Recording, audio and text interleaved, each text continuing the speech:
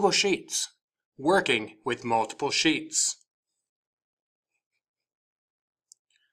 A Google spreadsheet can contain one or more sheets. When working with a large amount of information, you can create multiple sheets to help organize your spreadsheet and make it easier to find information.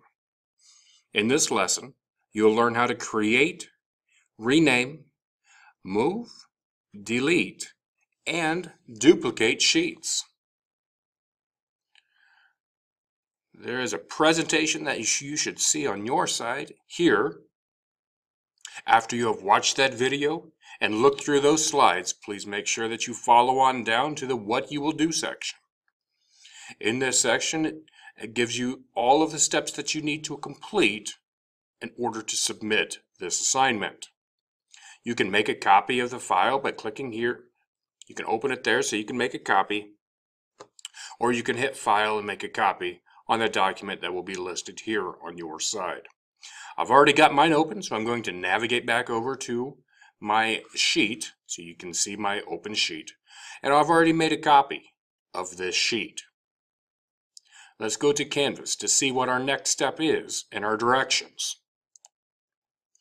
Step 2 says delete the sheet titled Sheet 1. So let's go back over to Sheets. I find on the bottom bar January, Sheet 1, February, March, and April. I need to delete Sheet 1. So I'm going to right click on it, or if you're on a Chromebook, you would need to tap with 2 fingers, go to the top, and click delete. Heads up, are you sure you want to delete this sheet? I do, so I'm going to click OK. Now I'll go back over to Canvas. Step 3 says duplicate the January sheet and rename it May. So I'm going to go back into my sheet. I want to duplicate my January sheet. So with 2 fingers, if you're on a Chromebook, or right click if you are on a PC, go to duplicate, and you will see that now I have January and copy of January. I want to rename my copy of January, so I'm going to right click or tap with 2 fingers and go up to rename.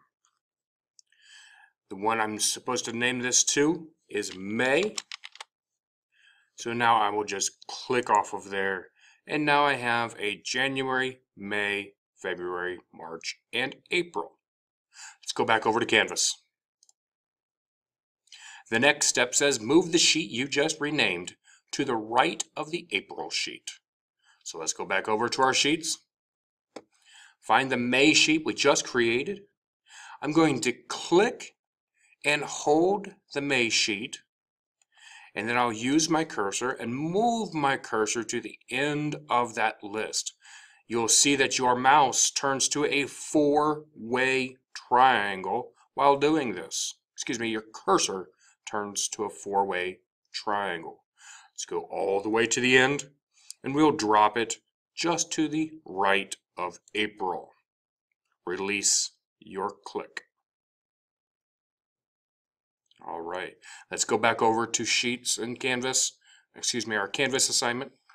And number 5 says create a new sheet and rename it June. Let's navigate back over to our sheets. In order to create a new sheet, all I need to do is click on this plus. As I hover over it, it says add sheet. So I'm going to click on my plus, and you'll see that I have January, February, March, April, May, and my sheet 2 appears on the far right of this list.